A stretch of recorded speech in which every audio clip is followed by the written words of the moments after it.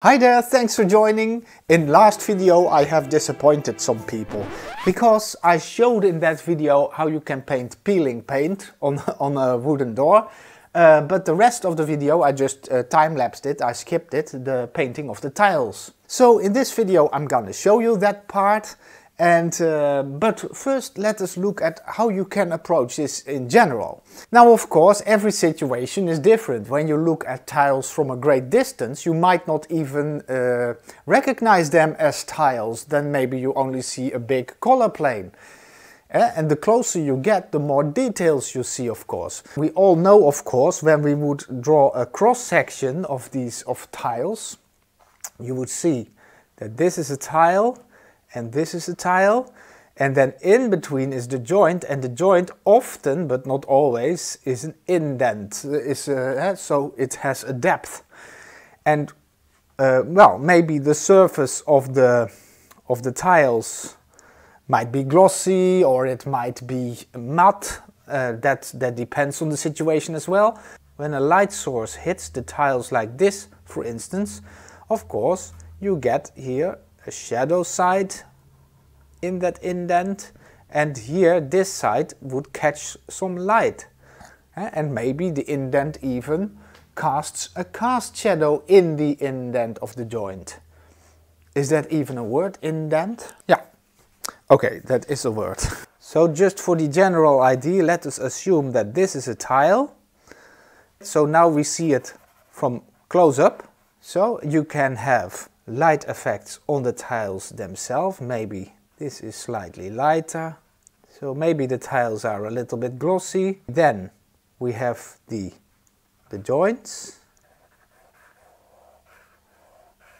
You can give them a certain color, so like this. And then you have the play of light and shadows. So if we take this as an example, maybe this part of the tile of the joint is in the shadow, so it's slightly darker. Same goes for this one, and here as well, and here. And then it could be that this whole part, this joint here, also gets a little bit of cast shadow, and maybe more extreme than what I do here even. But of course when light hits, then you also get lighter parts. So this would receive light, this would receive light, and at the sides this is the light part, and this would be the light part. And maybe depends on how the light is falling, but maybe this is even lighter on the top than it is down there. So there are all kinds of variations possible. But do you get the idea? That's the idea when you see it up close. But when you see it from a distance, I just sketch a kind of a wall here and a door maybe.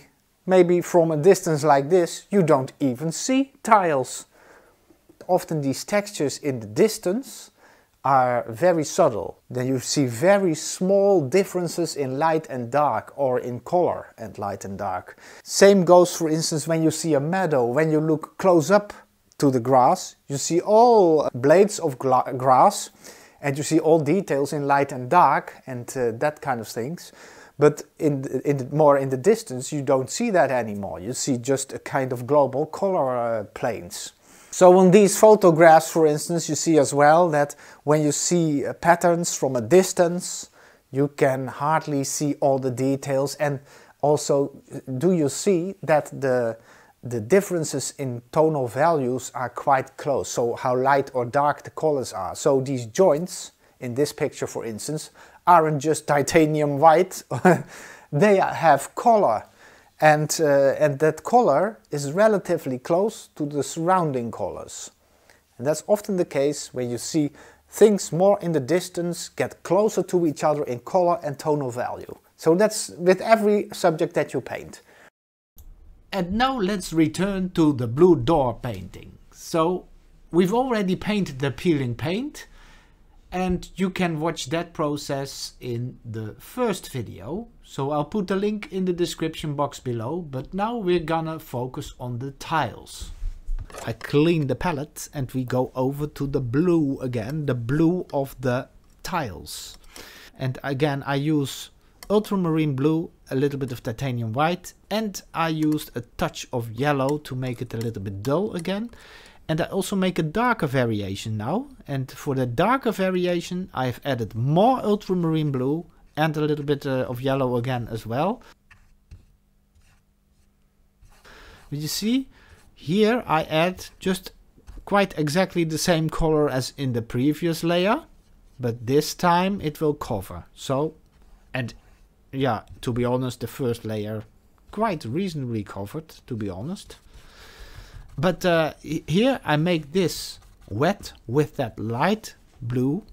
Now I grab that darker blue for the darker parts. So here near the doorpost, but also here I see some slightly darker area. And also here around the doorpost.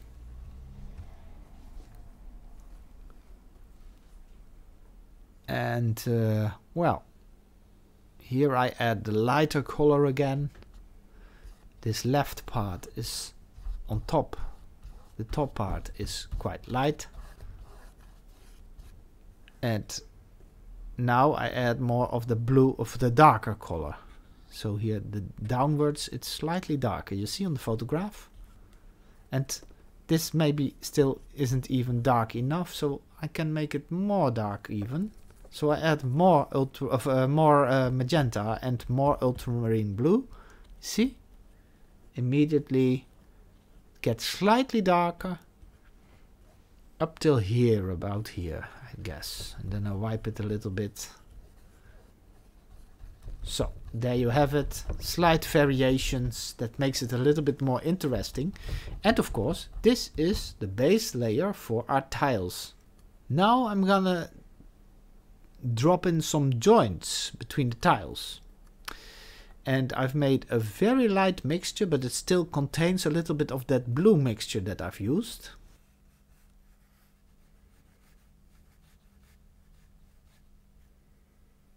And you don't have to do it right straight away, so you can do it a bit sketchy. If you want to be absolutely sure, if you want to be able to correct your mistakes, then maybe it's handy to let that blue dry through and through first before you do this, because as long as your paint is wet, you can wipe the paint. I told that earlier in video 1, I guess. But if I would make a mistake now, in my case, the blue paint isn't dry, so then I cannot wipe that white paint off, because then I wipe the blue off as well. But if you want to have that freedom, you say, I'm not quite sure about those joints, if I'm gonna mess it up maybe, well, then you can let your canvas dry first and then in a new layer add these light lines. And if you mess up, you just wipe it off. But these lines, I do them a little bit sloppy on purpose, because they're, well, when you look at the photograph, you don't see all kind of straight, bright lines. You see parts of lines, and especially at the intersections, you see some more lighter parts. Sometimes it's more blue, sometimes it's more purplish. So it doesn't matter that much, but just don't put in straight out of the tube pure white lines, because that will make your painting look flat. Yeah, and of course here, for instance, at some parts I put relatively a lot of white in. That's no problem, but not everywhere. So this is just some joints that catch a little bit of light. Then you can do that. And sometimes I add a little bit of red as well, a little bit of a purplish color. You see, it's still not completely white. So now I'm just estimating where the line should go.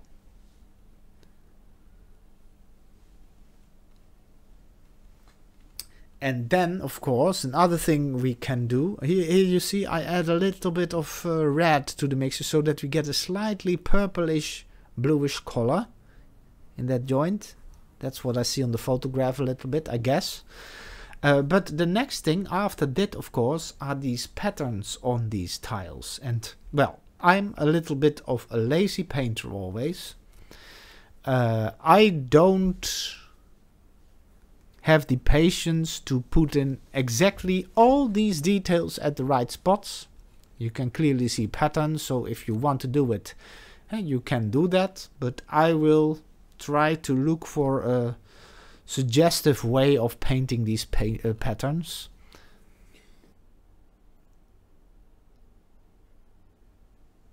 Now these joints, I will speed this process up a little bit. So now we have a kind of a base color for these joints, and then you can start varying. So as I said before, I'm a lazy painter, but I do like to add at some spots a little bit of color differences because it makes the painting look more realistically. So a little bit of bluish, purplish colors at some spots, and at some spots more light. Some spots it's more darker, but these joints aren't just one color; they differ in color. So I'll do that at some spots as well.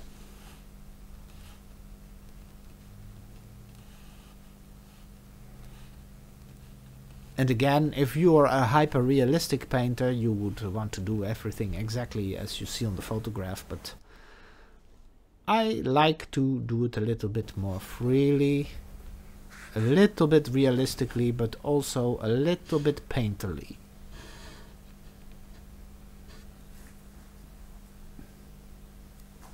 Now for some lightest parts, I just grab some pure white.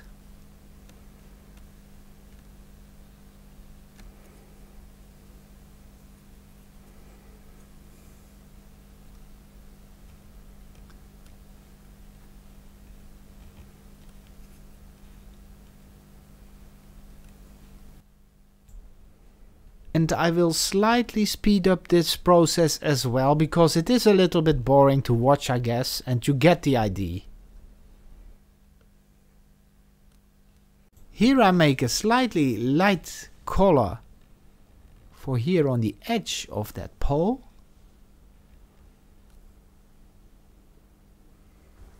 It's just a tiny detail with a small round brush. I just barely touch the canvas. When you apply little pressure with a small round brush, then you get a very thin line. If you push harder, of course, then the bristles will spread and you get a thicker line. Now I put in the washing lines, and I do that again with the round brush, a slightly bigger round brush this time. And again, if you don't want to mess up and you're afraid to do this, then make sure that the base layers are completely dry so that you can wipe off the paint if necessary. And yeah, I always try to see sort of 2 points, the points that I need to connect. So because sometimes it's difficult to make these lines like this, but try to see in advance where you are heading. So I went over to this point, and that other point, of course, I had already estimated there. Now in that line you have variations of light and dark as well, and I don't know if it's really necessary, but I just drop in a tiny bit of light on top of the line. Adds a little bit of detail. Now I do that over here as well, slightly lighter.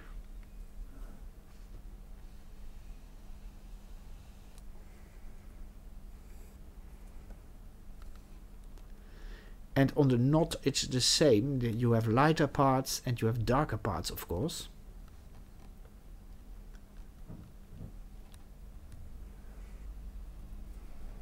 That was the light part. Now make the dark part. Again, it's just by adding ultramarine blue and burnt umber. It's all kind of grayish again. So this is why I always say the colors that I use most, I think, are burnt umber, ultramarine and titanium white, because I make so much gray colors with these colors. You see, I have this point and I have that point and I have to connect them. So I've touched them already one time and then I just sketchily try to put on that line.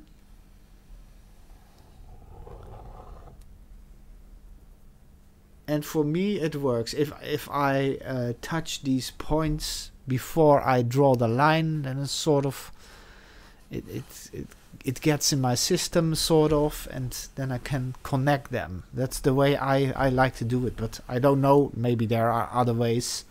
Oh, by the way, this is a cast shadow of that washing line, and that was too dark. Now I lighten it up a little bit, but it's just a gray color. You see on my palette, it's still a gray. Oops! Yes, my favorite brush is broken now, of one of my favorite brushes. It's completely broken in two. I'm so sad, but luckily I have another one exactly the same, but yeah.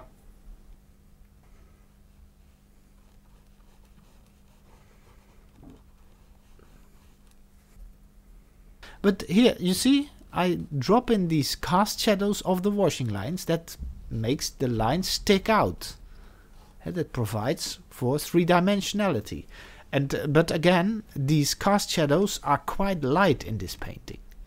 So here again we have a washing line, and that's the first point. And where does it have to go to? To the knot, but it crosses the other line. It goes underneath it. It's behind the other line. So later on we can add a little bit of shadow on this line, but first let us connect this line to the knot. There we go.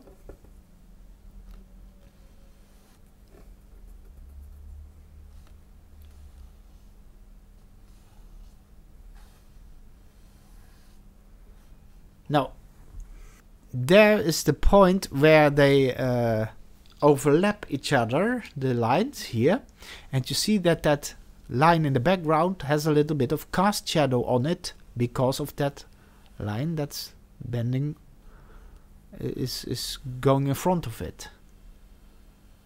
And I can also, to make it even more spectacular, add a slight touch of shadow, and here a wasknijper. Oei, oei, oei, what's wasknijper in English? Ah, I've looked it up, it's clothespin. So, you learn something every day.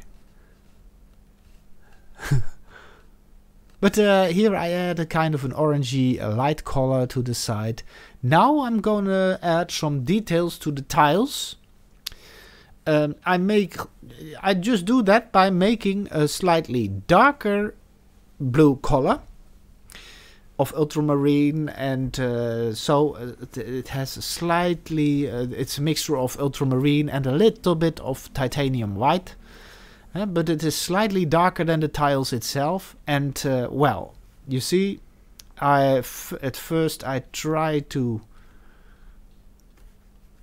drop in a little bit of these general patterns, and then I just try to indicate it a little bit, so I don't stick too much to the exact patterns. I just drop in some dots, and then I just hope that that is good enough and that you get the effect of tiles with a pattern. But if you want to do it more precise, of course you're welcome to do that. That's just great. If you're a more patient person than I am.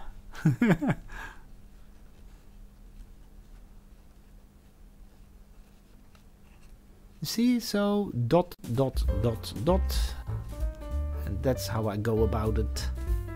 Dot, dot, dot, dot, dot, dot, dot, dot, dot, dot, dot, dot, dot, dot, dot, dot, dot, dot,